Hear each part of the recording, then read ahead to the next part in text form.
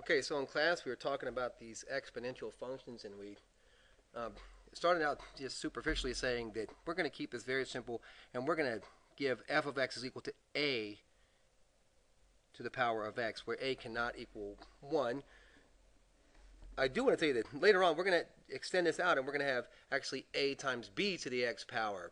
But right now we have base of a, and I guess 4 quick questions that I want to cover with you that I think are extremely important to you, and I hope you're going to take meticulous notes. I'll try to keep this really short, but I want you to work this on your calculator with me because I want you to see what this looks like. First off, what does the graph look like for a is greater than 1?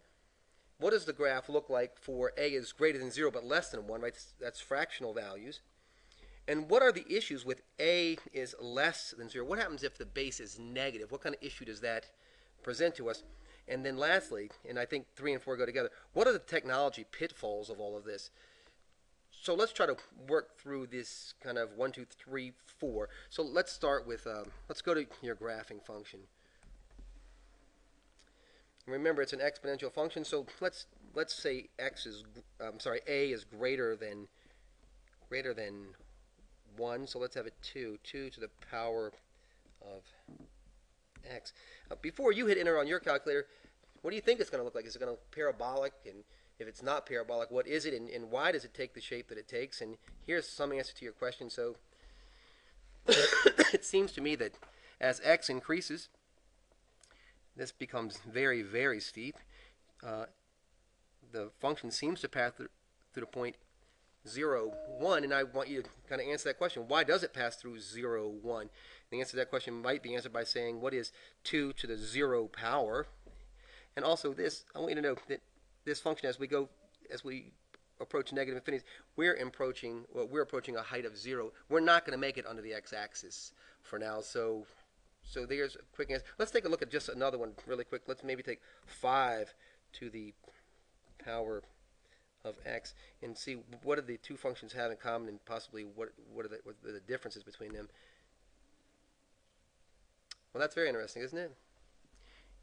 Why is it that they both pass through the point 0, 1, and answer that question again by saying what is 5 to the 0 power? This is something that I hope that we're figuring out. Again, as x increases, the height seems to approach infinity. It just skyrockets here. As we approach negative infinity, look what happens to the green function. The green function seems to be asymptotic to the x-axis. That is, that the height seems to be approaching 0. It looks, this is just a visual effect, I'm sorry, this thing does not cross the x-axis. It does not go below 0. As a matter of fact, it never makes it to 0. So, okay. So that's that. Let's take a look at now, answer the second question. What happens if we have a fractional value? So let's go to that and let's insert another set of graphs. And let's say, I don't know, 0.5 to the power of x. And hit enter. Well, that seems to be quite different, doesn't it? As we approach negative infinity, the height seems to be going to infinity. But as we approach positive infinity, the height seems to be going to 0.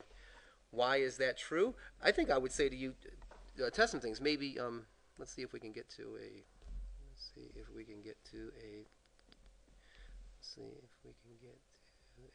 view.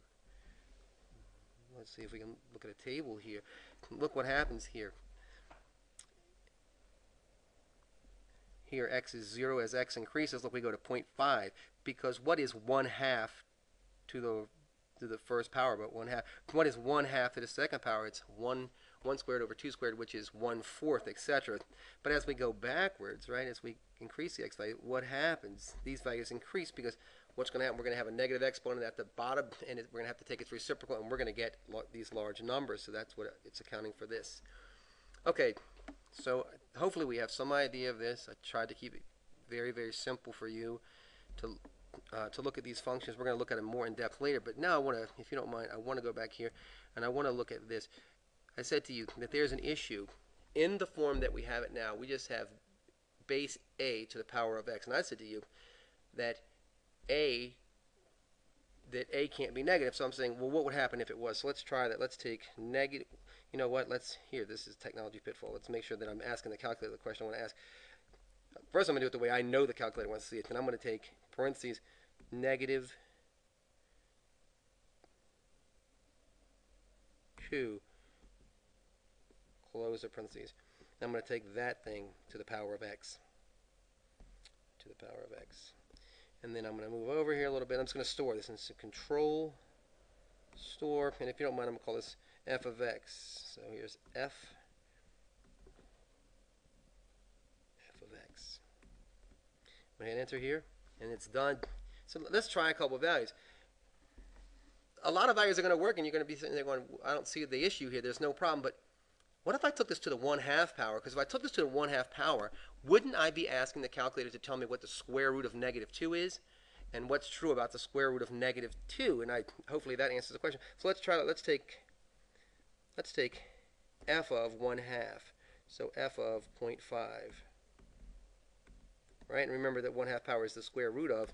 And non-real result. For example, if the software is in real setting, the square root of a negative number is invalid. Well, of course it is, because you can't take the square root. You can't take an even root of a negative number, because no number times itself is a negative number. So there's the issue with that.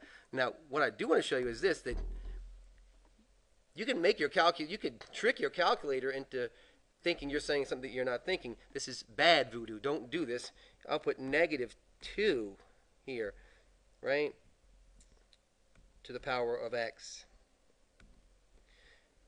And then again, I'm going to hit from here. I'm going to hit Control Store, and I'm going to call this g of x. Just the difference being the way I type this thing in. I want you to take a good look at this, because I hit enter here. It's not showing you this right now here, but what this really is, I believe this is thinking, is that g of x is -1 times 2 to the power of x, where this one I forced it into saying, no, I mean -2 to the power of x. So look what happens here. If I take g of g of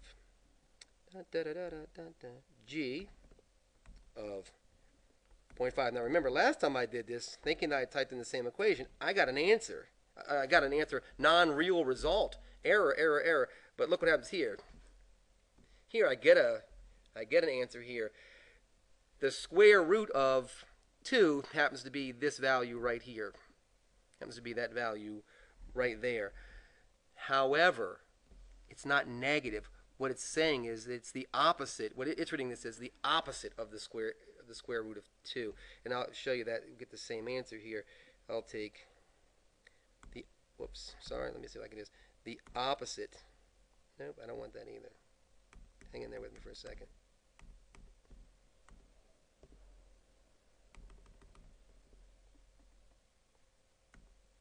The opposite of the square root of 2.